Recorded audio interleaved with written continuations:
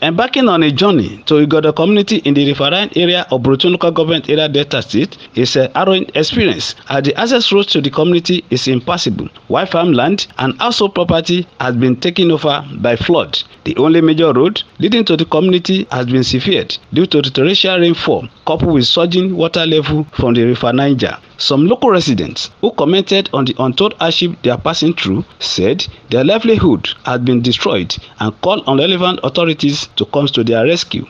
Just because of the way the flood is disturbing us every year, we want relief material. The government should please assist us so that they can help us with relief material. Those who are coming home cannot get home.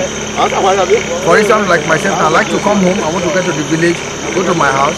My house has been submerged by the flood, and I cannot even go and access to the place because it's the one way in and one way out. So we don't have access to our community right now. But I don't carry us finish. Made the first something for me, see something to the shop. Now no money now. Small money we'll get now. They run up and down. So make government empower us now. Make they do something for us. Because people they park, damage is full everywhere. In another development, over 10 Succour communities have been submerged by water, while several people have been displaced. The situation has forced youths of Ume in Succour North local government area to risk their life to prevent the Ume bridge that connects many communities from collapsing. They call on relevant authorities to urgently intervene to avoid human casualties in the area. From Igodo in Burutun local government, Gbenga Ahmed reporting.